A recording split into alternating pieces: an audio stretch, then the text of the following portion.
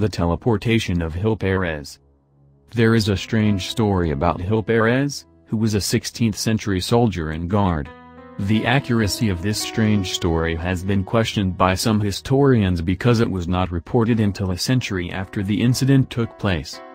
Gil Pérez was an ordinary Spanish soldier, a member of the Filipino Guardia Civil, and worked as a guard at the palace of the Governor-General in Manila, Philippines.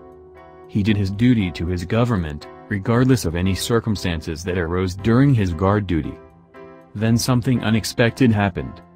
On October 24, 1593, Gil Pérez was doing his guard duties at the governor's palace in Manila. Chinese pirates had assassinated the governor, Perez Dasmarinas, the night before, but the guards still guarded the palace and awaited the appointment of a new governor. Gil Pérez was tired, so he decided to lean against a wall and rest for a moment. When he opened his eyes, he did not recognize the place where he was, but he continued to do his guard duties until he was approached by someone who started asking him questions and telling him that he was somewhere that it was impossible for him to be. Gil was in Mexico City's Plaza Mayor, more than 9,000 nautical miles from Manila, across the Pacific.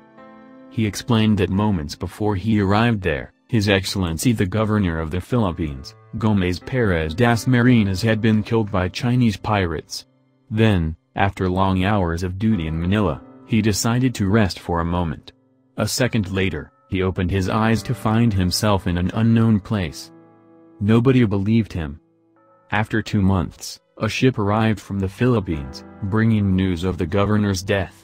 They said that they knew Gil Pérez, though they did not know he was in Mexico City. The last time they had seen him was on October 23 at the palace. Witnesses confirmed that Gil Pérez had indeed been on duty in Manila just before arriving in Mexico. Furthermore, one of the passengers on the ship recognized Pérez and swore that he had seen him in the Philippines on October 23. The authorities in Mexico City decided to release Gil Pérez and send him home. As there is no other account of Gil materializing anywhere, it is assumed that he never spontaneously teleported again. For more stories of mysteries and horror, please subscribe to our channel. Thank you for watching.